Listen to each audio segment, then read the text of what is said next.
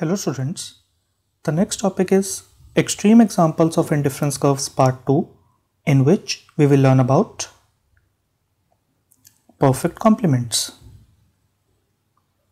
Suppose that someone offered you bundles of right shoes and left shoes. Suppose that you have 7 right shoes and 5 left shoes. Now the question is, how many pairs of shoes you could assemble from it? Let's see. 1, 2, 3, 4 and 5. So 7 right shoes and 5 left shoes yields only 5 pairs. That means getting one more right shoe has no value if there is no left shoe to go with it.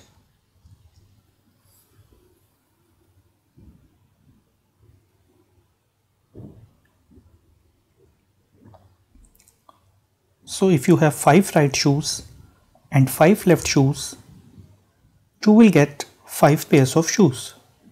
Now if you have 5 right shoes but 7 left shoes, but again in this case you will get 5 pairs of shoes.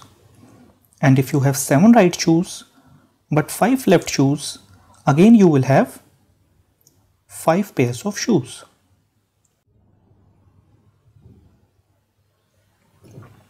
Here we have represented the preferences for right shoes and left shoes with the indifference curves.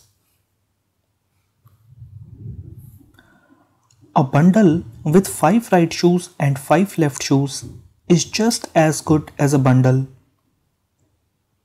with 7 right shoes and 5 left shoes. And it is also just as good as a bundle with 5 right shoes and 7 left shoes. The indifference curves are therefore right angles.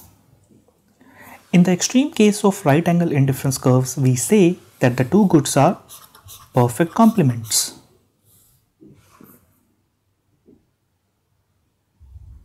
Thank you.